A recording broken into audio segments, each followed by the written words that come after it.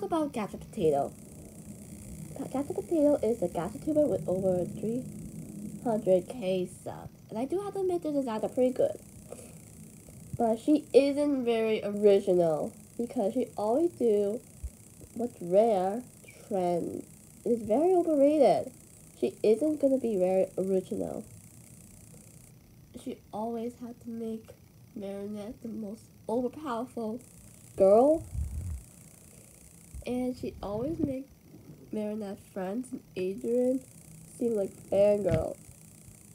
I just don't like it. I thought Chloe hated Lila, but they always team up.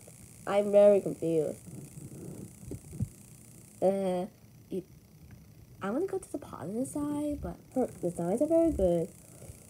But the name isn't very original, and so are the trends. But I do have to admit the thumbnails are clickbait too. And they're always the same.